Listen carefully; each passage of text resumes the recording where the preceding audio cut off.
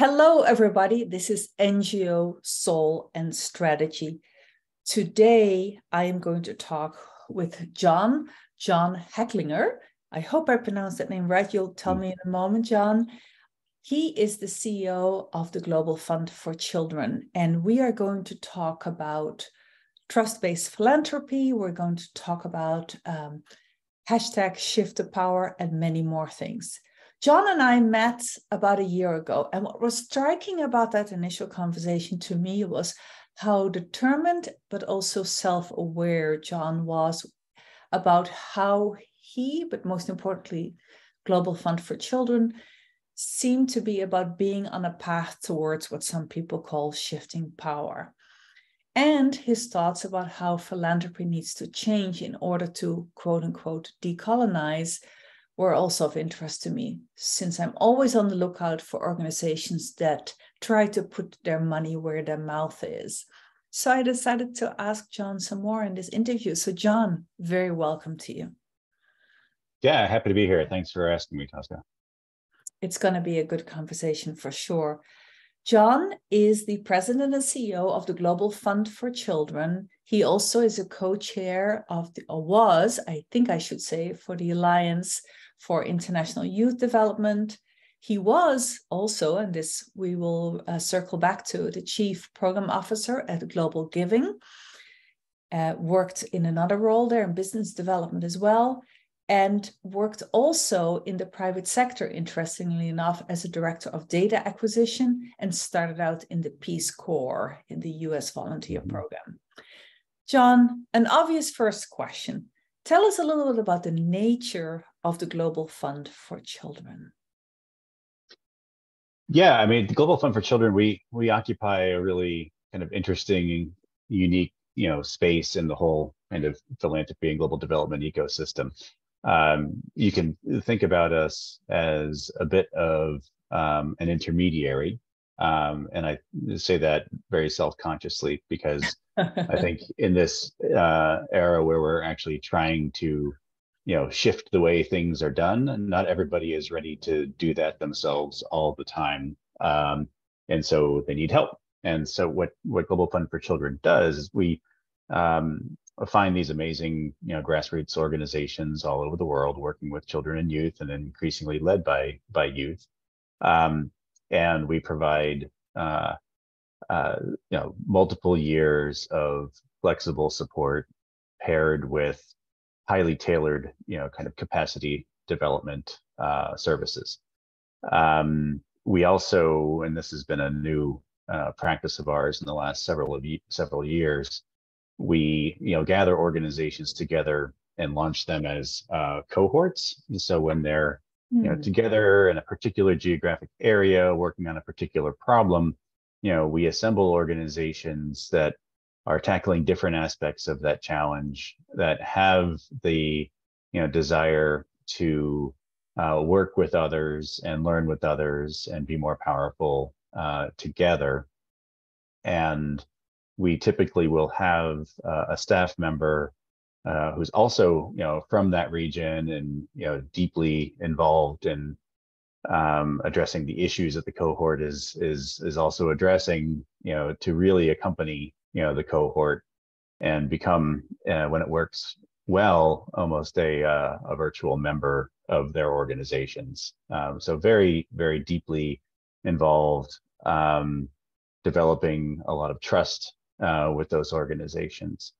And I think we've experienced some nice growth over the past few years. I think because funders, and most of our funding comes from family foundations, corporate foundations, larger private foundations, they're sensing that, hey, the way we've been operating isn't really living up to our aspirations. We want to be more community led, but we are not staffed or geared up to do that. So by working with us, providing the funding through Global Fund for Children that ultimately supports that, flexible funding for, truly grassroots organizations, we can be, an intermediary, not just of the funding to move money from point A to point B, although that is a very useful function that other organizations do.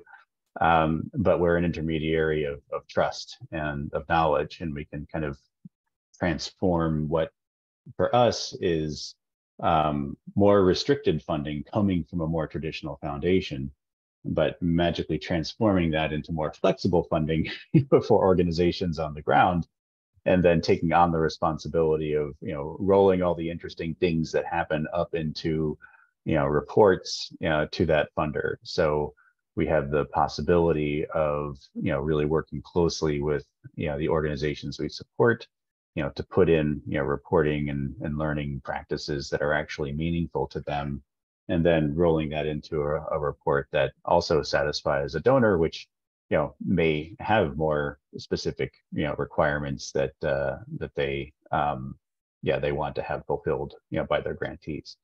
And so that's the top line description of the spot we occupy in the ecosystem. I'm going to immediately diverge from what I thought I was going to ask you by first asking you, you used the word intermediary right in the beginning. And a little bit of the irony is, but I think it makes a lot of sense. I know you're going to explain this to us, is that, as you know, the role of being an intermediary for what I call a Global North founded NGO has been questioned more and more for the last 10 years at least, right? And yet the way you framed it, Global Fund for Children is a very useful intermediary. That then, any more comments on that would be welcome. But also, I was interested to hear how you said you are, if I understood it right, the foundations that give to you as an intermediary, quote unquote, allow you to make their potentially more rigid requirements more flexible. Why are they willing to do that with you? And how do you make that translation, if you will? So the most important thing is that everybody's interests are aligned, from the organizations that we pull together into these cohorts to our ability to actually, engage authentically with those organizations, and also the aim of the funder. So if the funder, say, is interested in let's say one of our biggest programs is funded by Lego Foundation.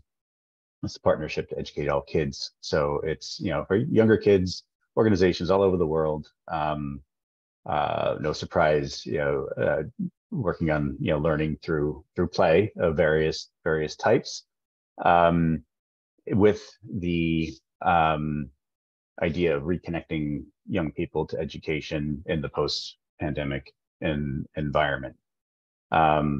Lego was interested in exploring what that looks like and supporting that all over the world. What are the grassroots doing through play to help kids get reconnected, and what might we do to drive more resources directly to them, but without the networks and the on-the-ground knowledge of working with local organizations that we have. Certainly a core interest of ours as well, that we had independently kind of cooked up as a real priority for us. And then also having relationships, potentially not yet funding relationships, but knowing the landscape around the world and knowing that there are these organizations out there also using this approach. So it kind of naturally fits together. So we're not out there saying, hey, I know you're a grassroots organization and you're working on a particular issue, but could you also do learning through play? Yeah, we're not doing that. What we're doing is we're making sure that alignment with the funder's goals and with the organization and with GFC already exists, so that yes, the funding is bound. It should be about learning through play with a certain age group. And if we find organizations that are authentically already working on that, then that becomes less restrictive. It doesn't push them in different directions. It amplifies the work that they're already hoping to do and hoping to do better, and may not have the funding to do because they're busy with other projects over here to keep the bills paid. And so that's the alignment that's essential to make sure that, yes, the funding is flexible, but it is bound. But those boundaries are boundaries within which those organizations have already decided to work. I see. So it's about a very careful matching, if you will. Now, you mentioned to me before that Global Fund for Children, at least historically, has also done what you called imaginative media work, books, film, photography, etc., children's stories. Some of this work you have not continued in the same way, but dignified storytelling is still important. How does that fit into your theory of change? Yeah, so a part of the original idea of Global Fund for Children was as a bit of a social enterprise that, these books that our founder, Maya Ejmera, wrote and co-wrote with various folks, really just, charming books, about and for, young people, kind of opening their eyes to the realities of what it's like for kids around the world, and all the the challenges and the beauty that go along with that. At one point before my time, the decision was made to kind of discontinue publishing those books, but there are many of them that are still in print and being revised, and we have a great relationship with the publishing company, and a modest amount of the revenue still comes to GFC to this day. So that was part of it, was like telling those really authentic global stories to not showing all the problems and how children are hurt by all these things around the world, although they are, but really focusing on the power, the agency, the resilience of young people, and that's what we're really committed to doing in terms of dignified storytelling. It's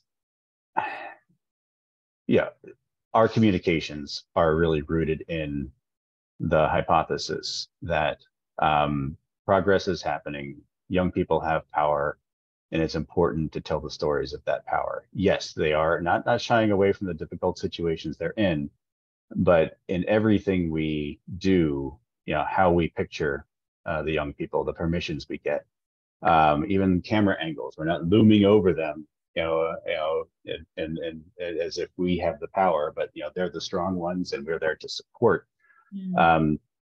Unfortunately, that is not always the best way to trigger someone to give. We've all seen television commercials and received direct mail that don't use that dignified storytelling approach.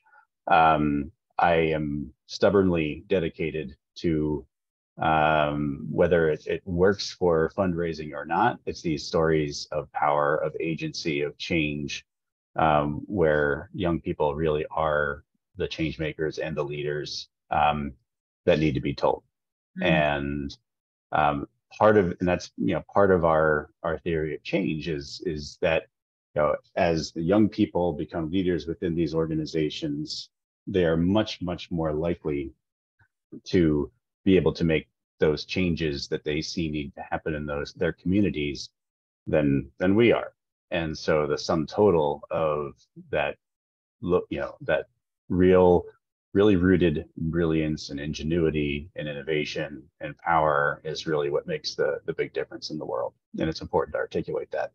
I loved what you said. Progress is happening and young people have agency. Now, you worked at Global Giving before. That organization in its own right, in my view, played an interesting, maybe I want to call it, trend-shaping role in civil society when it was founded.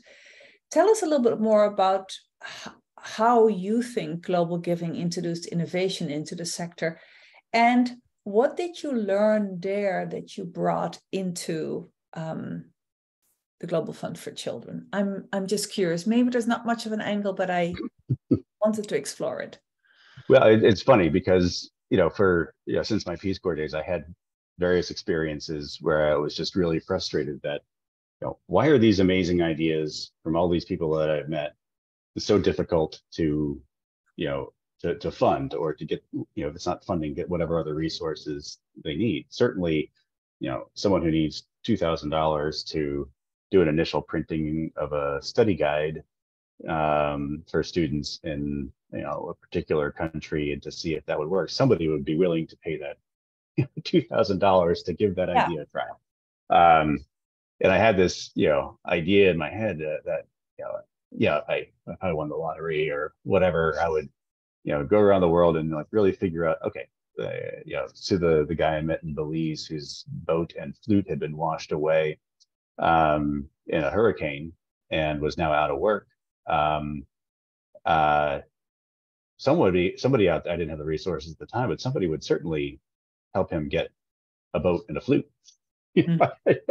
If you could like communicate that need and that chain of trust. So yes, this is not, just some random person trying to scam the world. This is actually like a real person who has a history, who has the potential to get their life back on track with just a little nudge here or there.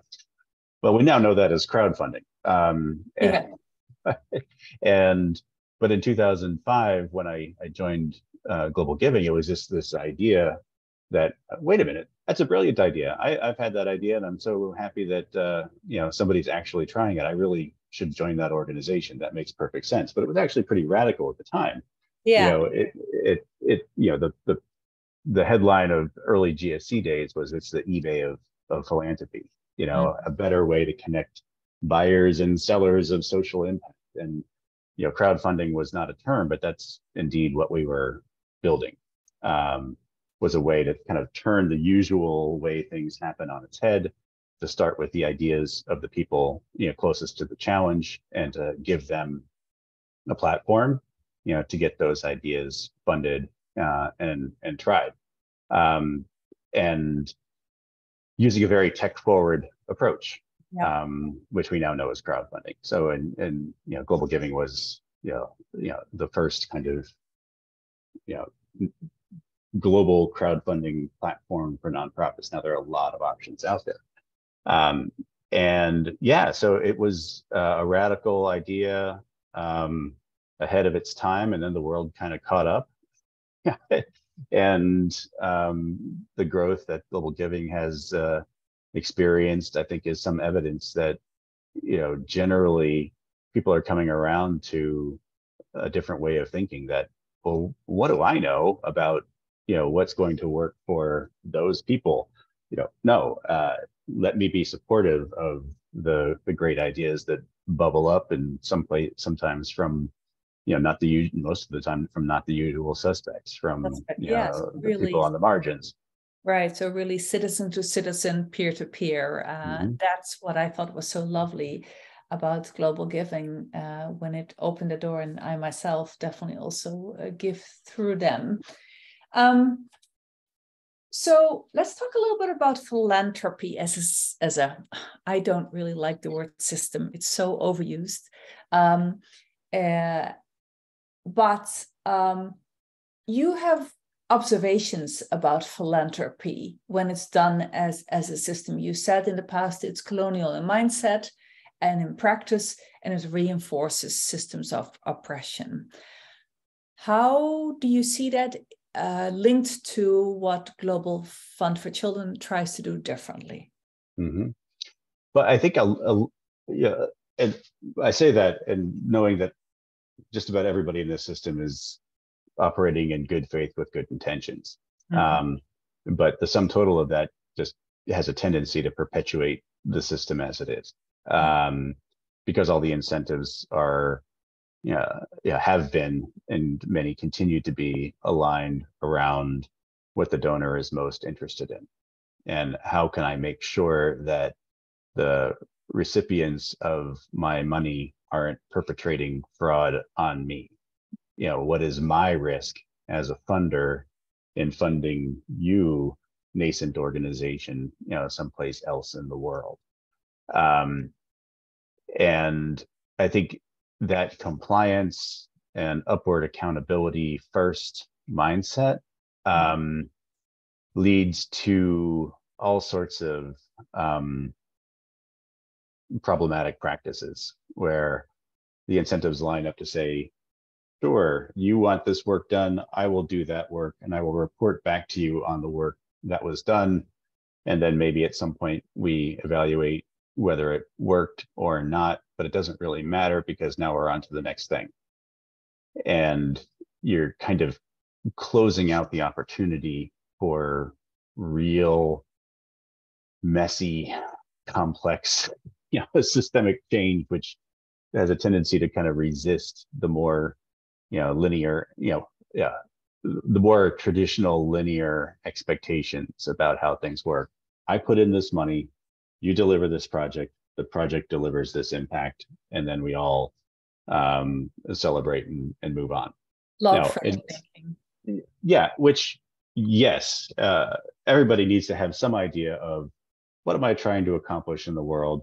What are the things I need to, in order to try the things I need to try in order to accomplish what I'm accomplishing? So I'm not saying that there's no space at all. I mean, we have a theory of change, and it helps to kind of organize your thoughts and your work and to describe how you think about that. And it's that level of sophisticated thinking that actually exists very naturally in many, many, many grassroots organizations around the world, but not in a way that neatly ties up into a log frame or theory of change in a way that's like perfectly recognizable to many funders. So you have, so then that creates just blockages. You don't have access, to, if you're an organization, particularly in certain parts of the world, to the funding that you need, even though you are a tremendous organization with an extremely sophisticated approach, great ways of sort of assessing your progress and impact,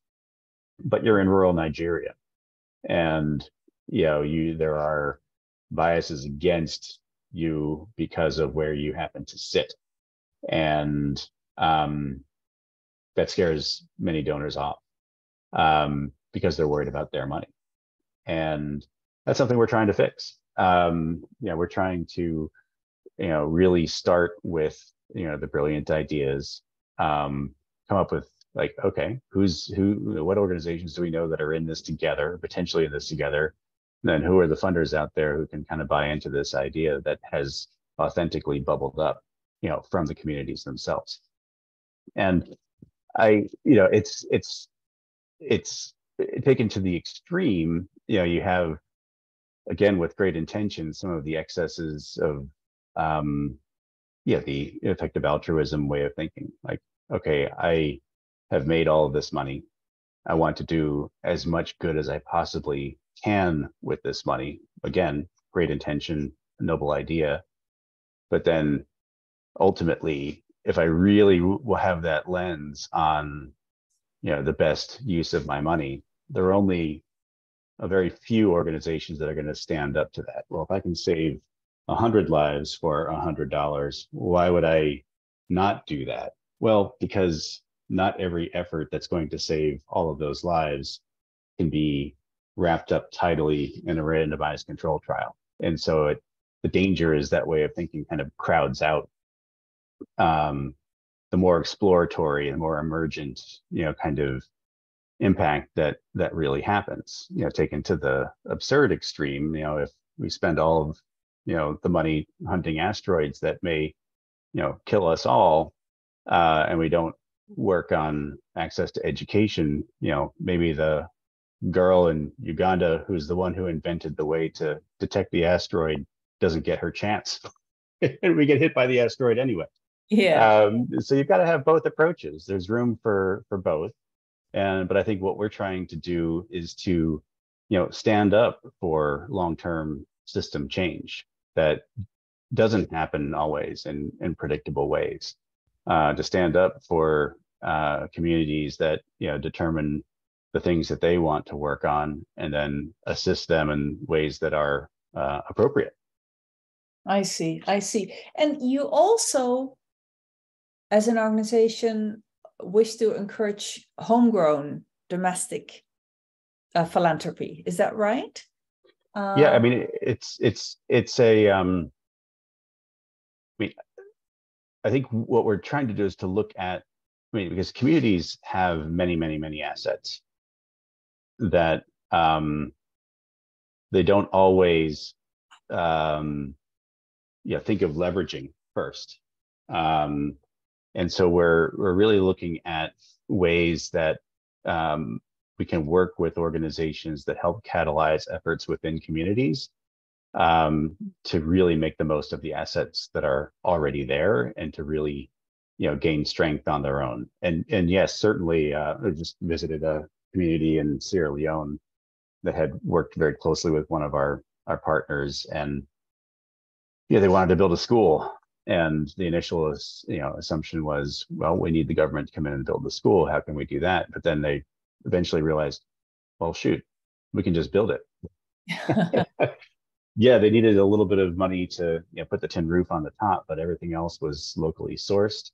And ultimately, they got the government approval to run the school, and the government's very supportive. But it was really the community doing it themselves, leveraging assets in ways that they hadn't initially thought of doing, but through the really dynamic and complex work with a partner of ours in that area. They were able to do something pretty remarkable, and are now thinking about, okay, what can we do next? Interesting. So you primarily work, let's say, on promoting and stimulating homegrown philanthropy within the setting of the work with partner organizations and program participants. You're not so much working on, let's say, the infrastructure for homegrown philanthropy in countries or regions, is it? Not so directly. I think, if you look, that's part of the work I was doing at Global Giving, was trying to explore how a global platform could complement local mechanisms for local philanthropy, and those exist and are powerful in some cases. In some cases, they've gone in pretty disempowering and exploitative directions. I think the practice of philanthropy, is not uniquely a North-South phenomenon. Nope, not at all. People without a lot of resources, percentage-wise, tend to be more generous than people with a lot of resources. Absolutely. And there are many local untapped resources for sure. It's work that we're doing. We're supportive of, but it's not like we are, kind of setting up mini global fund for children's to try to do this in a bunch of places. Okay, I just wanted to understand a little bit more. Now, we also talked in the past about the work that you and your teams had to do with your board to move towards a more trust-based philanthropy, and that was of interest to me as well. What you said, we needed to encourage our board, for instance, to become more courageous. Tell us a little bit about the transition that you wanted the board to encourage to go through, how that went, where you are now, and what is still work to be done, if any. Mm-hmm. Well, I think, and I've been with the organization for a little over 5 years now, and it's just a very different environment on the board. I think there were a lot of really very big questions we were wrestling with when I first arrived, and even around some of the work that seems typical to us now was a little bit edgier at the time. We were edging more into supporting organizations that held advocacy in various ways as part of their core mission, and some folks on the board, for them, advocacy translated into, okay, are they going out and protesting, and is that a risk for us reputationally? Mm-hmm. When in reality, advocacy is, yes, it can be advocating in the political realm. It can also just be working in communities to change attitudes about various things. Yeah, it doesn't have So to be contentious. doesn't have to be contentious. Sometimes it is contentious. Yeah, it has to be. And so kind of reaching an understanding that, well, it's a pretty typical trajectory within an organization to start off, okay, what can I do to alleviate this problem that's in front of me right now? And then at some stage to say, well, why do I keep dealing with this problem? What is wrong with the system that I need to change in order, to really solve this problem? And inevitably that leads to, working with other organizations, maybe at the policy level, maybe there's the community change level. But it gets away from, wait a minute, I thought we were just delivering stuff to kids. Yeah. It's never has been as simple as that. But I think the board, has like really deepened its appreciation of how change really happens. And we've gotten a lot more in sync. We used to operate kind of like a more traditional foundation where we would have a couple of big grant dockets a year, and we would, ask the board to kind of approve them.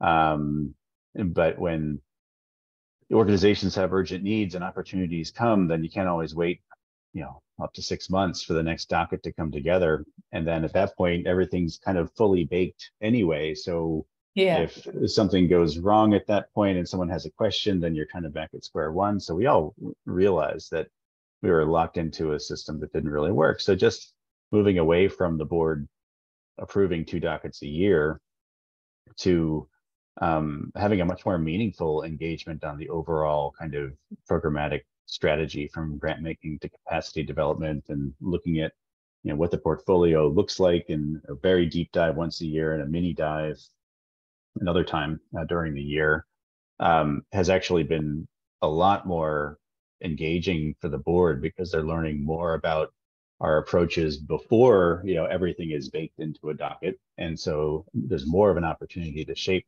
and to keep an eye on the work. And it also creates a lot more flexibility for us to be able to, respond when, you know, emergencies happen in the world, whether it's, COVID pandemic or the war in Ukraine, any of the floods in Pakistan, or any of the other challenges that our partners face and that we raise money for. So at the one level, you've been able to, as an organization, to become more flexible and responsive. On the other hand, the board is actually more strategically engaged than it was in the past, when it was primarily rubber stamping to what you call fully baked dockets. Yeah, and I think that's kind of a marker of a trust-based approach. The board being very informed, building that trust that they understand, where the staff is heading and where we are now, which is freeing, because we've built that trust, which then makes it a lot easier, for us, to be more flexible, with our partners in terms of timing, in terms of when things happen, and we can be lighter in terms of what we actually expect, from them during application and reporting process, because we're not, always having to extract, information to make sure we have every line on the docket filled in. Yeah. Interesting. Did this also generate new perspectives on who Global Fund for Children needed to have on the board? Yeah, I think, from the start, the board was pretty conscious that, we needed to, add different perspectives. And it's in my mind, it's because we are an organization that raises funds. We have to have a good mix of people who are, really deeply understanding of our particular role in the ecosystem and really understand our work at a deep level. We also have to have people who have links into financing, the work we do, because it doesn't happen if we don't, have money coming through, and to really have and I think that's really enriched the board conversations, because everyone's getting smarter together. Mm. We've asked, we have an alumni partner of ours, Maya from Serbia, who's now on our board.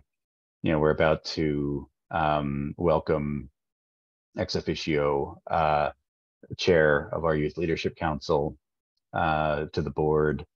And we've carved out budget to welcome other leaders from the global south, areas of the world where we don't have great representation on our board, to be able to participate and make a trip at least once a year to join a board meeting in person. So we're being really conscious of just making sure that we have as many perspectives as we can, which is, a lot. I mean, it's just more interesting and more fun for everybody. and it happens to be more effective as well. Tell me more about more fun. I'm curious what you mean by that. Well, we're able to have just more meaningful conversations about, we last year we were in the cycle of kind of creating a 5-year vision, for GFC, and having different perspectives on that vision was great. And I think, our board members are all extremely intellectually curious about the work we do, and it's actually difficult to really directly connect, because so much of the work we do is not in Washington, D.C. or New York. Actually, a lot of it is in London and the UK at this point, but it's hard. It's not like we're a food bank where you can go and stock shelves. And so to kind of make it more real for folks and to provide that that nuanced perspective of the work we do, the feedback so far, in recent years has been, wow, the information we're getting is meaningful, it's at the right level, and we're having better conversations about how we steer the organization. I see. And you've talked about how the work with the board, the evolution that the board was willing to go through, changing the composition of board, that all shaped and changed to some extent board culture, if you will. How about the culture in the rest of the organization? Many of us are rhetorically entirely on board with what you're describing as kind of broad kind of paradigm shifts. But when the rubber hits the road and when it affects our own roles in the organization, our jobs, our futures, etc., our decision-making rights, etc., it can get more, the picture gets more blurry. Can you tell us a little bit about, from a culture shaping perspective, this journey? What did that mean for staff and for you and your relationship with staff and so on? Yeah, our staff composition has changed dramatically over the past 5 years. So we've gone from a very much a Washington, D.C. headquarters mentality and a satellite team in the UK and a couple of people around the world to, 60 people in 20 countries, or thereabouts. And that is really amazing, and also challenging to make sure that everybody is, supported and compensated equitably and have good onboarding processes to make sure everyone is really aligned, with the vision, with our plans, and so it's great challenges to have, and we're frankly catching up to ourselves a little bit in some of those respects. But the staff composition now more accurately reflects the way we want to work in the world and how we want to be perceived by our grantee partners around the world, which is the most important thing. And the feedback from our partners has been really, really good as we've been making these changes. As CEO of the organization, thinking about HR compliance in 20 countries and making sure everybody is globally and equitably compensated with respect to different markets, but not taking the different markets as they are because the markets are as they are because of the system that we're pushing against. Those are really, in some ways, incredibly privileged problems to be able to work through. But if we're going to succeed and truly live up to our vision and values, those are some of the internal things that we've taken on and are tackling. Interesting. Yeah, all very complex within them. But for lack of time, let me move on. If you and I now, towards the end of our interview, can zoom out a little bit.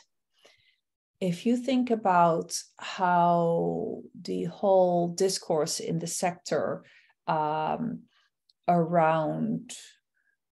decolonizing aid, anti-racism, DI, etc., what do you see, not just for Global Fund for Children, but also for other organizations in the sector? What are still appropriate roles for Global North founded NGOs, both those that are more of a foundation type like yours, as well as those that have do other categories of work, if you will? Yeah, I mean, I'm a pragmatist, so I'm realizing that for some period of time we're going to be working largely within the system as it is, and so if GFC can shape that system and drive more resources more equitably to more locally, to more local leadership and all the different shapes and forms that takes, I'll take that for now, because the alternative is that it doesn't, and we may as well work on that in the moment. And yet, it's still within the system that we ultimately all want to disrupt. So we've gotten to do a few things that point in dramatically different directions. So the team now is dreaming up some experiments, some ideas that we would undertake in particular communities in the world where we have particularly strong relationships that might point in dramatically different directions. Such as, what does it really look like to be 100% community driven, where we're really, really, really not making any decisions, just catalyzing a process, and maybe there's actually no money involved. There's no project. There's no like flexible funding. There's just work that we're doing, together. And yes, adding perspective that we've, gathered from around the world, but who is with us and dreaming up some fundamentally different thing, which I cannot yet articulate what that looks like, because that would be my idea. But what do we need to do to really, really explore that? We made good moves in that direction through very participatory grant making mechanisms involving youth and taking ourselves out of decision making at every opportunity. And those are all good learning processes for us, pointing in really interesting directions. And yet I think there's something else out there, and I don't know what that looks like yet, but I'm looking forward to exploring that with some other intrepid peers. Interesting. Yes, I'm sure that others will be watching to see what Global Fund for Children, as you clearly are trying to be at the front of the pack in terms of, or a little bit of a vanguard role in terms of your corner of philanthropy. So I admire that. John, if people want to know more about you and about the Global Fund for Children and these directions that you're trying to shape, right? These sector shaping roles that you're trying to play, where should they go? Yeah, I would suggest the blog area at globalfundforchildren.org. There's a lot of great learning material, some of the research that we've done, things that we're trying, amazing stories of our partners, stories about the team. So a lot of great stuff in that blog section that you might not otherwise gravitate toward. And with me, LinkedIn is the best way. Just look me up there. And if you want to connect, make sure you just say you viewed the podcast. Listened or viewed the podcast. Okay, we will definitely put that in the show notes. So with that, John, thank you for all those insights. You've given me new food for thought. And thank you, listeners. If you found this podcast stimulating, then be sure to check out other episodes in the podcast. You can find several episodes on efforts to shift roles for Global North founded NGOs that we just talked about. Shift power, localized development. For instance, let me point you to episode 22 with Dorothy Miambi at MEDA. And my colleague Esther Kwako and myself have also undertaken recently a small qualitative benchmarking study for 17 civil society organizations who are a member of the International Civil Society Center on the extent to which they have already shifted power and what their next steps on their horizon are or perhaps should be. You can provide a link, or we will provide a link to the summary of that report in the show notes as well. All of this you can find on my website, fiveoaksconsulting.org with the number 5, and on the YouTube channel. Subscribe to the email list and you'll always be the first to know. So with that, I look forward to talking with you again next time on NGO Soul and Strategy.